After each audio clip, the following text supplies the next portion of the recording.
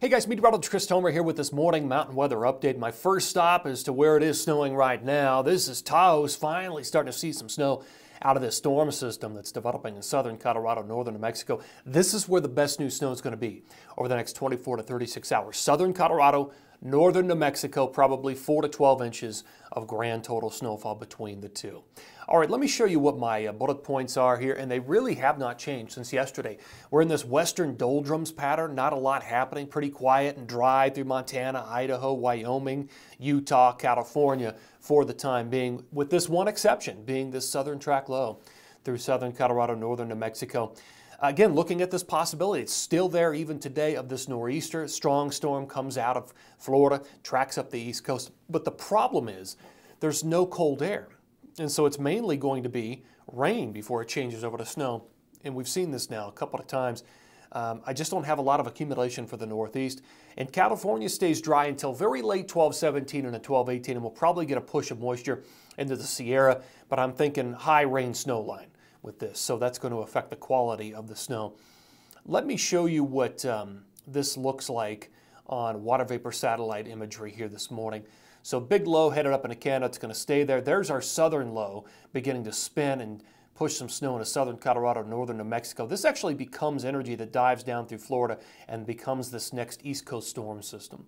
Now this low is interesting, and it will do a number that looks like this. It's going to drop down into this area, set up for a couple of days and wait, and then eventually by late 12-17 and 12-18 we'll push a little bit of moisture into California, but it will help to set the stage, break down this pattern a little bit, and we'll start to get a little more activity after probably 12-20, 12-22 with maybe a trough moving in to the west.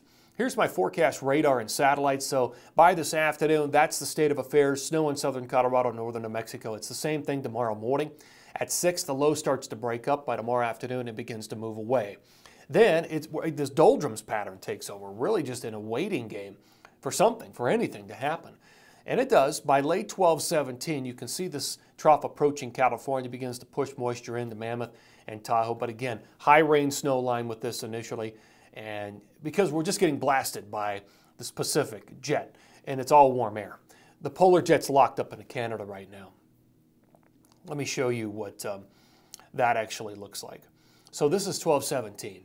So yeah, we've got this energy moving in, but look at the polar jet way up into Canada. It's got the cold air locked away, so we're just dealing with moderated air, Pacific in origin.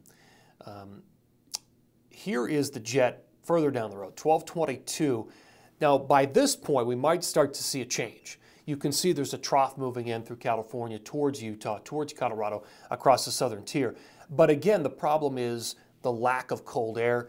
It's all locked up, bottled up into Canada at this point, unfortunately. But at least there's some change in the pattern there by 12-22.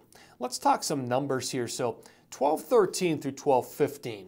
Next couple of days, all the snow is in Colorado and New Mexico, and up into BC and Banff, I should say. So those are the two areas you're going to want to ski through 12-15.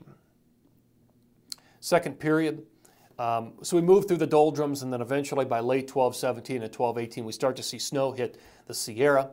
And this runs us all the way through 12-22. So there's a little bit on 12-18, and then there's a little bit more on 12-22. And you can see the other numbers. I mean, this is very light snow here, this pattern across the west. It's a fight right now, for sure. Here is the pattern on the East Coast. With 12-17, you can see the jet energy supporting the development, bringing out, escorting this low out of Florida, and then running it up the East Coast. But again, it's all warm air. It's all going to be rain. Here's the forecast radar and satellite. And notice it's 99% rain across the lower 48 as it runs up the East Coast. It may change over to snow. 12-18 up in the northeast, we'll see. Here's my total snow for the northeast. There's not much there, unfortunately. Again, this is probably happening on the changeover, 12-18. Unfortunately, I just wish I had something better here, but that's just the way it looks right now. We'll have to wait and see what happens as we head towards Christmas and later for the west and for the northeast, see if we can get some cold air in here.